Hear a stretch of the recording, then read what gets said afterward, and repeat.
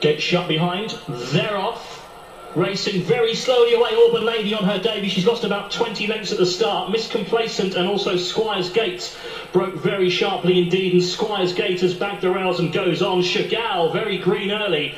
Kevin Ryan's runner is second last at this stage and showing signs of inexperience as Squire's Gate leads them down to the final 4 furlongs here. So Squire's Gate, the yellow and black from Miss Complacent, racing in second with the visor. Back on the inside is Myjestic Melody in blue and yellow. Then comes the pink and green of My Single Malt. 7 lengths then back to Allen's Grove, and then comes Chagall, and Auburn Lady is detached as they head down for the final 2.5 furlongs. Squire's Gate towards the near side rails, now joined by Miss Complacent in the centre, and they're followed by My Single Malt. Just a shake of the reins here for this favourite as they race down for the 2, and Squire's Gate, Paul Hannigan, is looking pretty anxious now. Here on the far side comes My Single Malt. The favourite looks cooked as they head for the final furlong. My Single Malt has come through pretty stylishly now to take over for Mickey Fenton, and it's My Single Malt going on to Miss Complacent in second. From the back staying on is Allen's Grove towards the far side. My Single Malt out in front of Miss Complacent. Allen's Grove is still coming home well inside the final furlong. My Single Malt though will win. My Single Malt beats Allen's Grove. Good late work for second. Miss Complacent was third,